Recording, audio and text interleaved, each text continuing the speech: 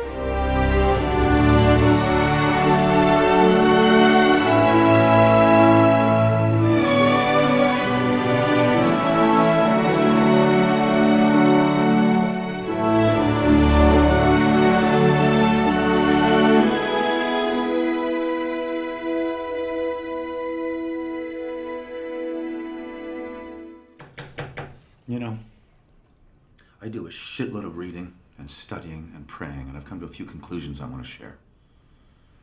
People look at politicians and celebrities on the TV and the newspapers, glossy magazines. What do they see? I'm just like them. That's what they say. I'm special. I'm different. I could be any one of them. Well, guess what? You can't. You know why? Because in reality, mediocrity is where most people live. Mediocrity is the elephant in the room. It's ubiquitous. Mediocrity in your schools, it's in your dreams, it's in your family. Those of us who know this, those of us who understand the disease of the dull, we do something about it. We do more because we have to. The deck was always stacked against us. You're either a big leaguer or you're a slave clawing your way onto the C train. Some people say Jack Abramoff moves too fast. Jack Abramoff cuts corners. Well, I say to them, if that's the difference between me and my family having a good life and walking and using the subway every day, then so be it. I will not allow my family to be slaves. I will not allow the world I touch to be vanilla. You say I'm selfish? Fuck you! I give back plenty. You say I got a big ego? Fuck you twice! I'm humbly grateful for the wonderful gifts that I've received here in America, the greatest country on this planet. I'm Jack Abramoff. And oh yeah, I work out every day.